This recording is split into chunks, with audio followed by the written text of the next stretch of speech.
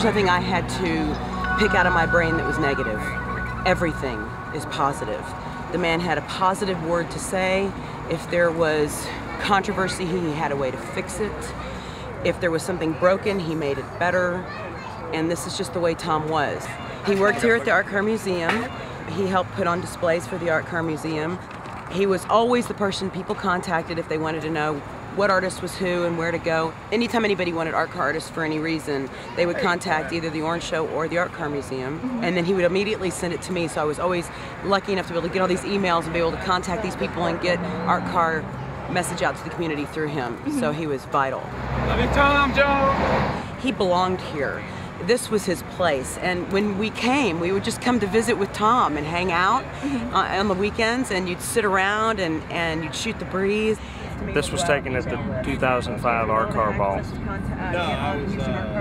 We are encouraging all artists today to bring by remembrances of Tom and pieces of themselves to remember Tom by. Trophies that were won yesterday at the awards ceremony are being dropped off.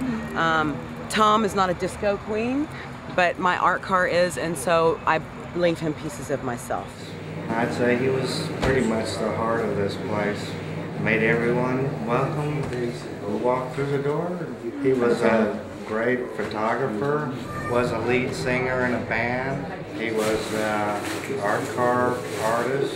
He helped repair all the cars that we have here, and he drove Swamp Mother in the parade yesterday. You know, just hanging around with him was just a pleasure. You know what? I think we had fun every day.